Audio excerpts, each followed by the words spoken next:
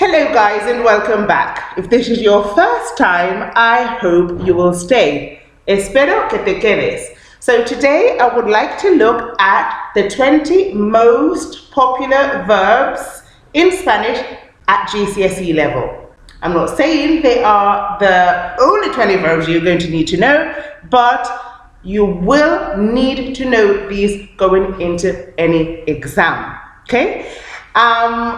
And second on the agenda, I would like to show you an easy way to talk in the future tense if you cannot remember the ending for the normal way of conjugating your verbs in the future tense. Sorry about that. Okay, so let's get started and let's look at the 20 verbs. As you can see, I've written them here. So the Spanish in red and the English in blue. So, the verb ser, which is to be, we have two ways of saying that, ser and estar. So, ser is a permanent way. So, for example, soy Kerry. I'm Kerry. I'm always going to be Kerry. I'm never going to change.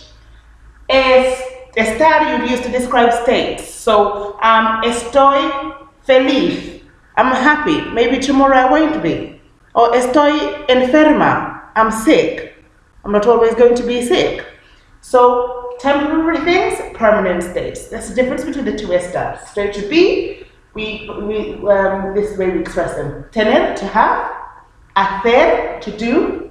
Querer, to want or to love. Te quiero. Saber, to know. Again, two ways of saying saber. Saber is ability. So when you want to express that you know how to do something, for instance, sé nadar. Mi padre sabe cocinar. My father knows how to do something. What verb should I use? Mi padre sabe cocinar. My father knows how to cook. Okay, sé nadar. I know how to swim. Okay, so it's ability, showing ability to do something. Whereas conocer is know as well, but it's knowing people or places. So, conozco a una chica muy inteligente. Okay, I know a very intelligent girl. Okay, and to know something, saber. Again, I just explained that, didn't I? This is what happens when you're rushing. The problem is there's a class over there and they're really noisy, and so I'm trying to finish this really, really quickly so they don't we don't hear too much noise in here. So if you do hear loads of noise halfway through the video, it's because of that, and I apologize before.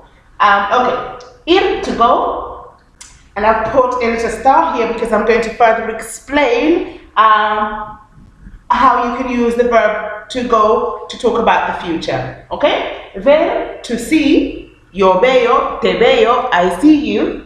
Vivir, to live. You're always going to have to talk about where you live or where somebody else lives, and so you have to you need to know this and be able to use it as well. Hablar, to speak. Pensar, to think. Decir, to say. Parecer, to seem. Por ejemplo, parece un chico inteligente. He seems like a clever boy. Okay. Salir, to go out. Escribir, to write. Dar, to give. It's irregular. Te doy mi boli. I'm giving you my pen. Doy. Yo doy, tú das, él da, and so on. Okay. Sentir, to feel. Volver, to return. Mañana vuelvo. Okay. As well, this is an irregular verb. Vuelvo, return. Comer, to eat. Muy bien. So do check to make sure you do know all of these verbs.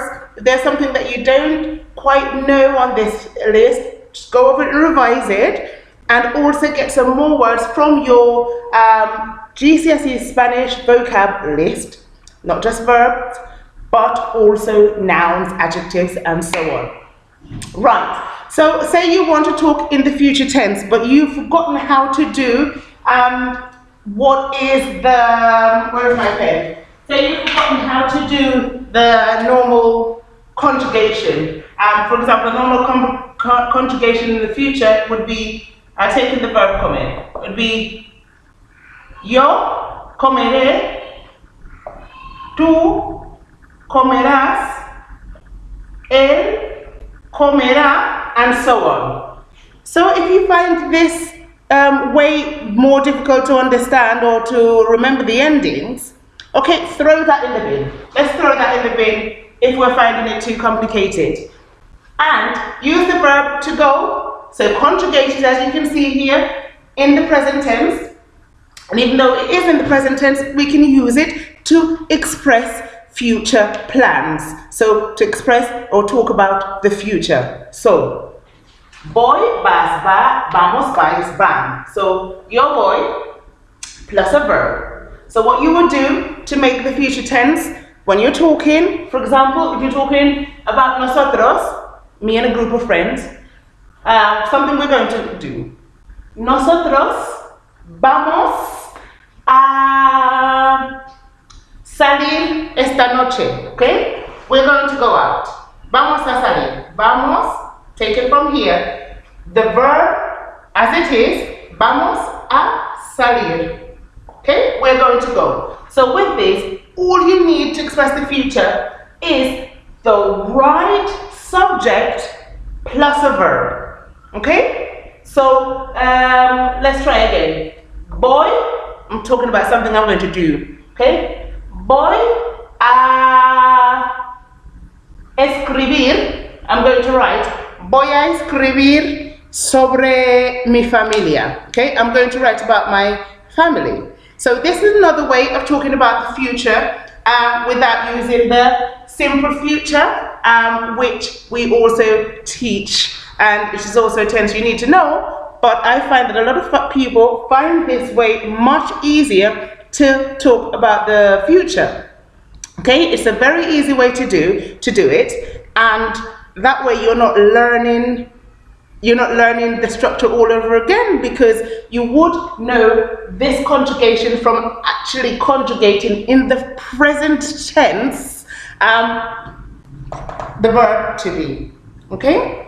I hope that you have found this useful, and I am wishing you muchísima suerte in your mocks and in the real thing when it comes around. Okay? And if you need any help at all, do not hesitate to drop me a line, and I will try my very best to help you out. And until next time, chicos. And guys, before I forget, if you have not already subscribed, please do so below for more videos. Hasta pronto. Adiós.